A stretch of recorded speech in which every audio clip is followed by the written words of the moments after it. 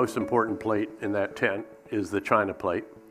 Our job has to be, again, to ensure that severe competition doesn't become confrontation.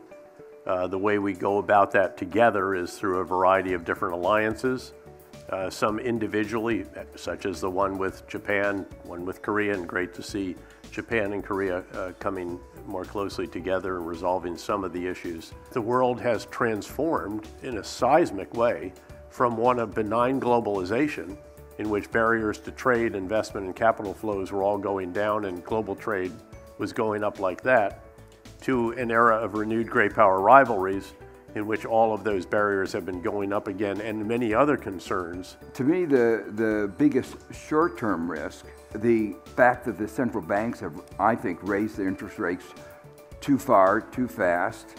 The result is a threat to growth in 2024. The consequences of this election are, I think, enormous.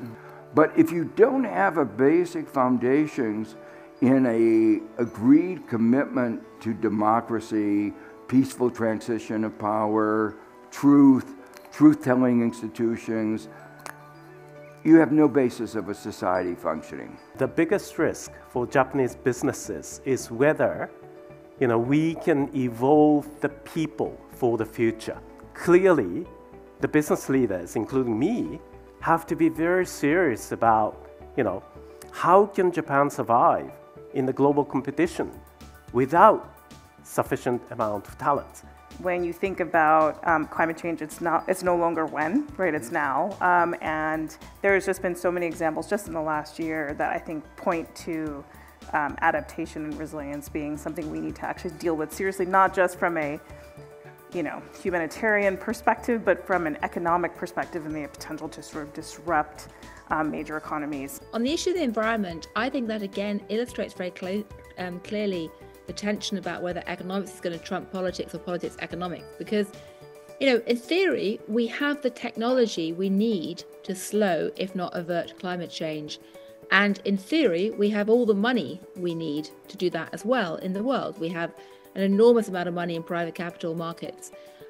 In practice, the question is whether we can get governments to deploy the money effectively or not, and also whether we can stop green tech becoming a point of not geopolitical collaboration, which people thought it would be the case 10 years ago, but geopolitical strategic competition.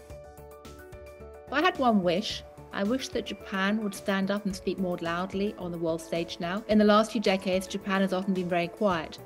And as someone who lived in Japan for many years, I've been keenly aware that there are many things that Japan has to teach the rest of the world.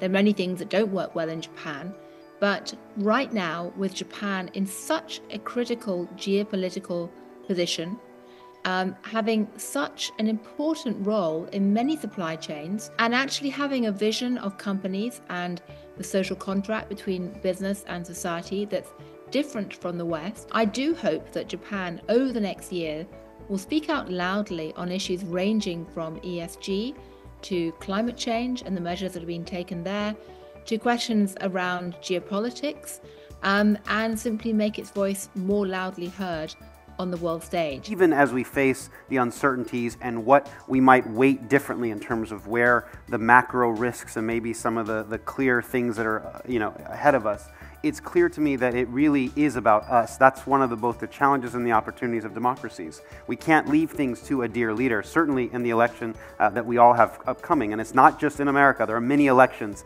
coming up. Next coming up, Korea, Japan at some point, and America as well. But I think that is why all of us are here in some ways, to figure out how collectively we can look for that opportunity. And sometimes, as we look at that scope of the 80 years of US-Japan history post-World War II, how can we learn from each other and make each other better?